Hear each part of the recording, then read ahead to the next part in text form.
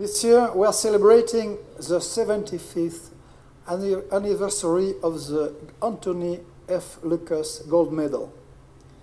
Established in 1936 by AME as the first major institute award to recognize contributions in petroleum engineering, the Anthony F. Lucas Gold Medal is SP's major technical award. It recognizes those responsible for developing new technology and concepts and demonstrating distinguished achievements in improving the technique and practice of finding and producing petroleum. The awards honors Lucas, who was born in Croatia in 1855. He was a mining engineer, often referred as the father of petroleum engineering. He successfully drilled the famous Spindletop field near Beaumont, Texas, which was one of the most important events in the history of petroleum industry. The Spindletop discovery in 1901 marked the beginning of the modern petroleum industry, and it ushered in the development of the Texas Gulf Coast as a major oil-producing area.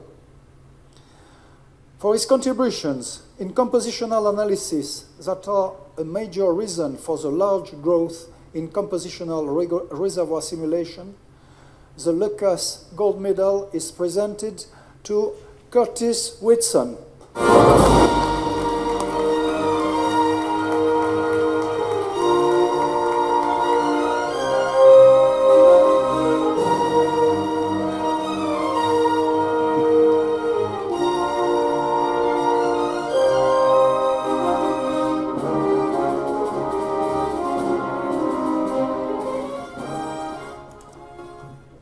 Well, I guess I've taught some 100 to 150 courses in my 30 years in this industry, and without lecture notes for the most part, and without any jokes as well.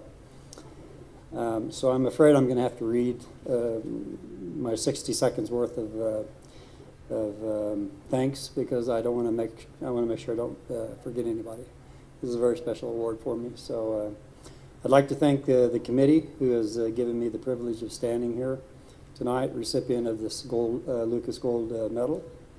It's truly a great honor, not particularly because of my achievements or the criteria which the committee has chosen me, but it's really an honor to be associated with the previous winners of this award.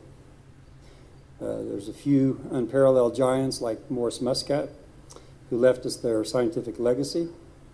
Some have been my teachers and technical role models, like Mus Standing, who just passed away last year, and Hank Ramey. And two who have been my mentors and personal friends, namely Mike Vetkovich and Keith Coates. I also want to thank Mike Golan, who's here with us tonight, who showed me the passion and innovation of teaching by example. Thank you, Mike. And finally, to those of my students, a few of those who are out here, and colleagues who have challenged me and made me a better teacher and engineer. I'm simply a product of these many influences, along with the patience and support of my family. It's a pleasure to enjoy this celebration with a few of these individuals here tonight, and with the society that provides its members, all of us, with so many useful functions. Thank you very much.